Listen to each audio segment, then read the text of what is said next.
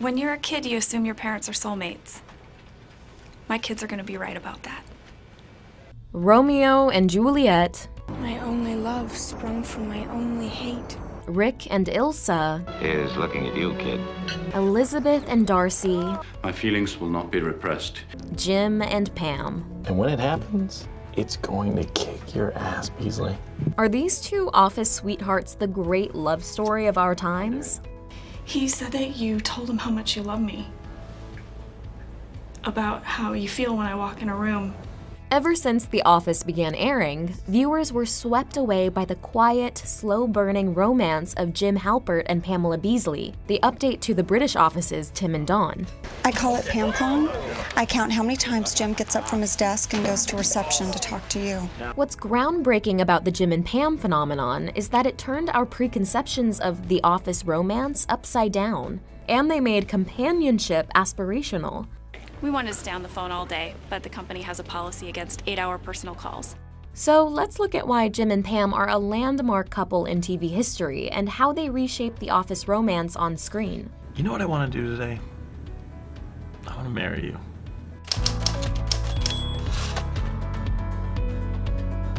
Before we go on, we want to talk a little about this video's sponsor, Skillshare. Skillshare is a superb online learning community with thousands of classes about everything: vlogging, cinematography, even painting with watercolors. Click the link in the description below to get 2 months access to all classes for free. Jim and Pam set a new bar for couple goals. They established an ideal of companionship. If I left, what would I do with all this useless information in my head? You know, tonnage price of manila folders, Pam's favorite flavor of yogurt, which is mixed berry. This is a portrait of two people who prove how fun it can be to spend all your time together when you're deeply in sync. All her idea, too. Awesome. She's so great. Here's a short list of what's amazing about Jim and Pam as companions. Number 1, they have fun together. Hey, is this Dwight? Yes, it is. Oh my goodness, you sound sexy. Oh, thank you. I've been working out. Whoa, whoa, whoa, Pam! Pam! You are not talking to Dwight right now. You are talking to Jim. They're always playing games, planning pranks, making each other laugh. The key to being a strong couple is simply enjoying your present together. And making fun a priority is the best way to remember that you like each other. Number 2, they're so good at catching each other's nonverbal cues that it feels like they read each other's minds. Take the episode when the office plans to throw an ironic party to express their dislike of Nellie. After Jim finds out Nellie got her heart broken by a magician, he tells Pam to call off the prank, but doesn't have time to explain why. Call it off, Pam. Call it off, okay? It's way more complicated than you think. Cancel the magician. Trust me. So she takes his word for it and tries to stop the plan. When the coworkers create the code to criticize Nellie through the codename Pam, We hate Pam! Every day, I imagine how happy I'd be if Pam died. Oh. Jim quickly gets what's happening through Pam's nonverbal signals. He starts trolling the magician to make Nellie feel better. Do not say what it is. 4 parts. So Pam immediately picks up on what Jim's doing and steps in to help him push the magician over the edge. That's not a real knot. When you pull on it, it disappears. What the hell? Crucially, they don't even have to explain. They just trust. Trust me. Okay. Trust me. Oh, okay. Like a 2-person improv team, always saying yes to their partner's suggestion. Number 3, they find thoughtful, creative ways to express love.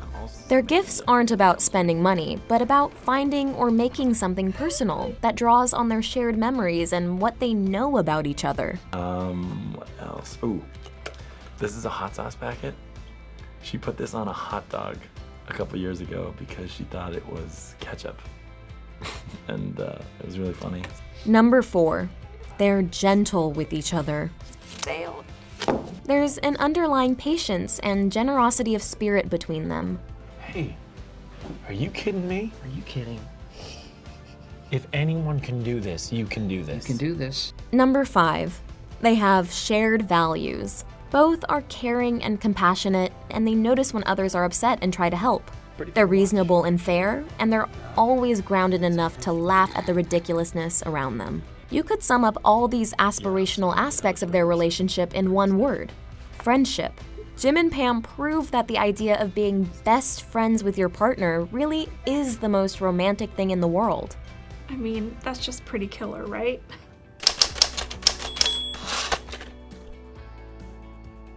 Heck, maybe it's the office, you know? Maybe you're destined to fall in love with whoever you share the office with. That's ridiculous. If love worked that way, there'd be office romances all over the place. Businessmen having affairs with their secretaries, please. Let's review how office romances have traditionally been depicted on screen. I think it could happen right there on that desk.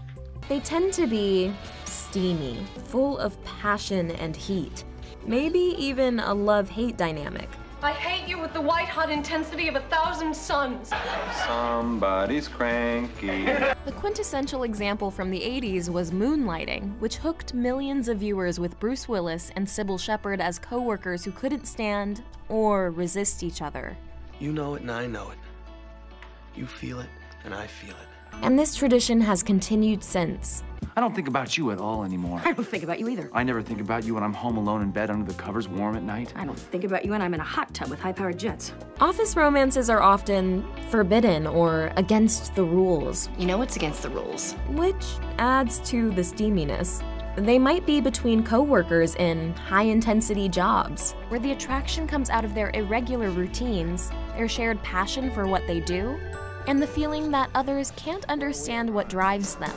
I know you, Hildy. I know what quitting would mean to you. What would it mean? It would kill you. You can't sell me that, Walter Burns. Who says I can't? You're a newspaper man. Then there are the stories that prove the common wisdom of office romances generally being a bad idea. These impulsive flings prove to be mistakes, end badly, and leave an awkward, painful fallout. But if staying here means working within 10 yards of you, frankly, I'd rather have a job wiping Saddam Hussein's ass. And finally, you have the boss and secretary, or boss and employee romance. These stories explore the dynamic between two people on different levels of the hierarchy. Here's $100. You go and buy yourself something. Huh? And the power imbalance adds tension or contributes to the sense that it's wrong. I've probably taken advantage of your kindness on too many occasions. Excuse me?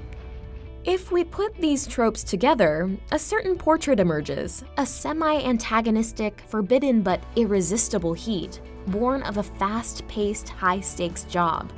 All this is the antithesis of Jim's and Pam's office romance. So, as the opposite of all these hot, thrilling office romance tropes, Jim and Pam established a new kind of office romance on screen. The sweet, slow-burning, shy love grounded in a boring, normal workplace, just like most of ours. So, which one is Jim? Just wanted to know. Even Jim's and Pam's big romantic grand gestures are modest and understated. That must have been a surprise when, at the gas station, you proposed. No, it was really sweet.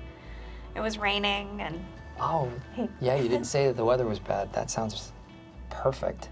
The magic of Jim and Pam is that they turned normal life into the stuff of a great love story. And they reveal why a connection based on actually liking each other is superior to the flimsy, ignitable spark of Orion and Kelly, who are essentially the Office's cartoon version of that traditional moonlighting dynamic. You lied about being pregnant. Right, so? You really don't understand why that might make me kind of angry. No. We're never getting back together.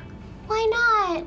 Ultimately, Jim's and Pam's love is the great office romance of our times because it is equal parts office and romance. It is very much grounded in what a workday in an office is really like, unglamorous and unsexy, most of the time.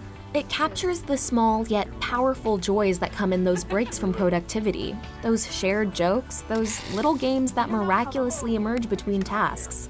I intercepted a transmission earlier, and it seems that the CIA is going to need Dwight down in their headquarters at Langley for training and an ice cream social with the other agents.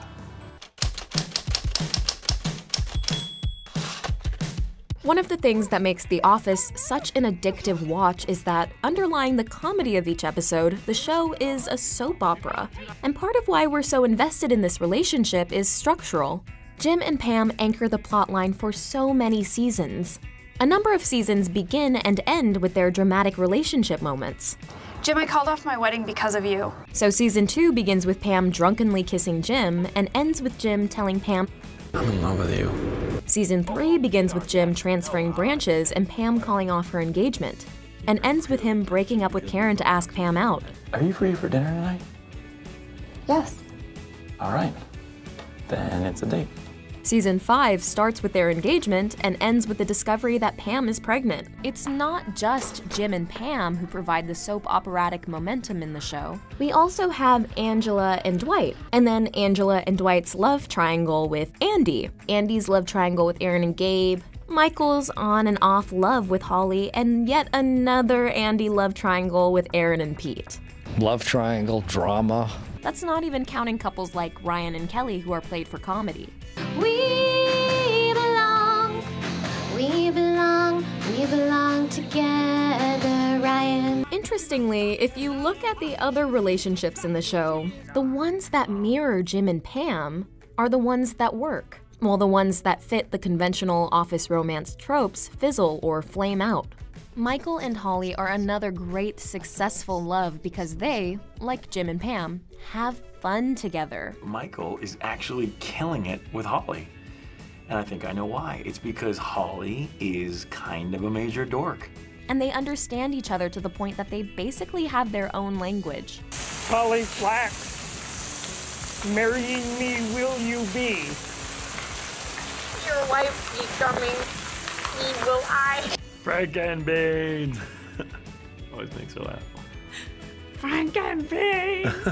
Angela and Dwight may have more of an animal heat, but like Jim and Pam, they have a shared outlook. You're not stupid. Jazz is stupid. Jazz is stupid! I mean, just play the right notes! Enduring loyalty and deep mutual understanding, even their own language. What about that meeting later to discuss finances? Yes. But don't expect any cookie. But what if I'm hungry? No cookie. And they have to overcome deep personal fears in order to be together. Angela's not really a risk taker, and Andy's not really a risk. By the end, the show marks Aaron and Pete as the new Jim and Pam. The co-workers call Pete the new Jim. They're like the new Jim and Dwight. While Aaron takes over Pam's seat at reception, and like younger Pam, takes a long time to break up with a boyfriend who doesn't appreciate her. I was worried that you were dead. You were gone for 3 months. Even as she's clearly falling in love with her best friend at the office. Pete and I work well together. Not that there's anything special about Pete. It could be any guy or girl. Not that I'm into girls. Not that I'm into Pete. Aaron and Pete are one of the sweetest couples to watch in the whole series because, like Jim and Pam, they have that adorable gentleness and generosity towards each other. I just want you to be happy, okay? Andy, on the other hand, can never get his relationships to work because, unlike mind-reading wizards Jim and Pam, he doesn't try hard enough to get inside his partner's mind and put what they're feeling first. I know you may not be feeling love for me right now, but if you fake it, I won't be able to tell the difference. He's too hung up on his self-involved concerns or adolescent ideas of how he thinks he should act in a relationship. You're making it too easy for her. You're just conveying, oh, I like you just the way you are. But I do like her just the way she is. Well, that's not what we agreed on. And as we've seen, Kelly and Ryan are the joke version of the typical office romance, the anti-Jim and Pam, which means they're off as much as they're on. It's weird. I'd rather she be alone than with somebody. Is that love? Throughout all of this, you almost don't notice that this show is a soap opera because, beginning with Jim and Pam, the show mastered the realistic, relatable office romance. You came up to my desk and you said, "This might sound weird, and there's no reason for me to know this, but that mixed berry yogurt you're about to eat has expired." That was the moment that you knew you liked me. Yep. All along, the aspirational aspect of Jim's and Pam's relationship is balanced by its down-to-earth realism. Jim is handsome, but he's goofy enough to feel like a guy who works at a paper company. And Pam, as the girl next door, or girl next desk, while obviously beautiful, is dressed to look unfashionable. Pam, those make you look so ugly. They're irregular, even increasingly frumpy over time. Well, it's finally happened. Pam has ceased caring. And on a deeper level, The Office's love stories tap into the way romantic drama feels in our lives. How interminable and dramatic it can be to have a crush on someone at work and not say anything for months, even years. Jim was 5 feet from my desk, and it took me 4 years to get to him. How in your life it probably doesn't erupt into this explosive Hollywood sex scene, but is experienced in tiny, scrutinized, awkwardly lit moments. So I got her a Valentine's Day card. But I didn't want to seem too eager, so I got cards for everyone in the whole office to kind of dilute it a little bit. Another thing that makes Jim and Pam real as a couple is that they're not a perfect couple. I'm afraid you're gonna resent me, and I'm afraid that this is not enough for you, and I'm afraid that I'm not enough for you. Pam represses her feelings for Jim for years because she's engaged to Roy. And it's hardly like he's some kind of catch making this a reasonably difficult decision for a girl. Man, I would be all over that if I wasn't dating Pam. We're not dating, we're engaged. It feels to us this choice between Roy and Jim should be very easy, but for a long time, Pam doesn't see that. And this itself is all too relatable. Even looking back on our own life choices, the right answers look obvious. But in the moment, we often act in cautious, risk-averse, self-sabotaging ways. But when the documentary started airing, people on the street told me that I had this fairy tale romance.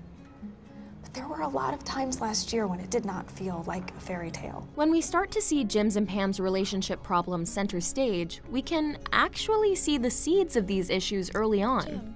They're the flip sides to the couple's strengths, as is generally the case in relationships. I need to look like a team player, Pam. So you invested $10,000 to look like a team player? As we've seen, they rarely fight, but this means they don't know how to fight or even communicate about difficult topics. Come on, there's gotta be something. Between your birth and the last 2 days, something you just haven't had the chance to tell me. They hold back. Early on, their non-confrontational nature keeps them from facing their feelings. It needed to be said, and I said it. And it only took me 3 years to summon the courage, so thank you. And as time goes on, they continue to keep secrets from each other, withhold important information, or make significant decisions without consulting each other. He took this job in Philly without telling me. He bought our house without telling me. At a certain point, he shouldn't be rewarded for that. As we saw, another strength of Jim's and Pam's relationship is their mind-reader-like intimacy. Yet, this strength is another source of their problems. Their life is so safe and solid, Jim freaks out that he has no big challenges to look forward to. With work and 2 kids, nothing interesting is gonna happen to us for a long, long time. At this stage in life, there's a mismatch in what they want. He wants challenge and excitement. There's always something better. She's happy with safe and boring.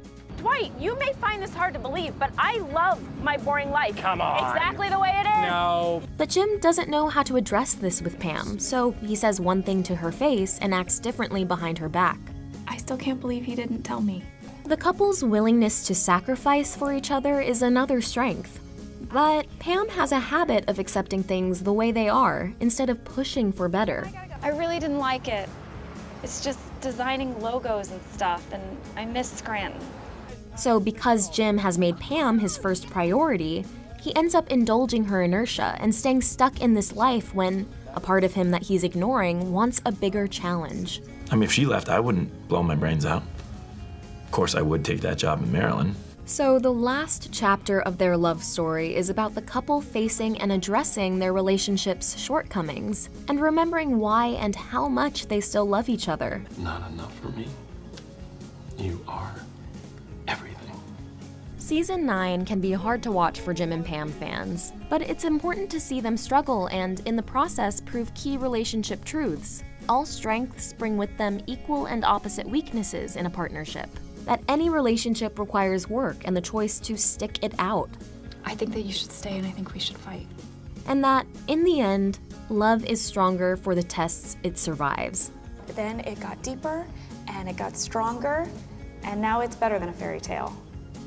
It's like a long book that you never want to end. In many TV series, those volcanic, red-hot romances tend to peter out once the couple gets together, or else the writers hook audiences by keeping the couple apart. But after Jim and Pam get together, we're dating. Wow. There it is. The Office still devotes a lot of time to the milestones of their committed partnership. Getting engaged, moving in, buying a house, pregnancies, becoming parents, dealing with hard times. Their relationship plays out over 9 seasons in a way that's rare on screen. And so this TV romance is special for both its stability and its completeness. Oh, yeah. Pregnant. Right here, little Michael Scott. Nope, I told you I don't like that joke. Jim and Pam won hearts not because their romance was so unbelievable, but because we could believe it. Because it felt like part of our lives. They showed us that true intimacy and partnership can turn even the most unremarkable of places into some kind of wonderful. Got it a week after we started dating.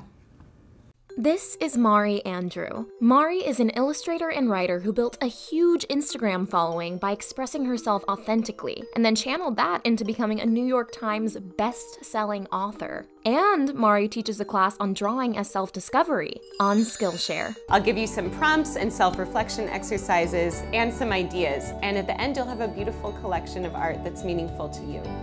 This is why we love Skillshare's service. The classes are taught by amazing, accomplished working professionals in design, photography, social media, business, entrepreneurship, and more. In fact, Skillshare has actually helped us at Screen Prism learn more about animation and design. They offer 20,000 classes about any skill you might want to learn, all for less than $10 a month. Right now, you can get 2 months access to all their classes for free, but that's only if you're one of the first 500 people to click the link in our description below. It's a great deal, so hurry up and don't miss out.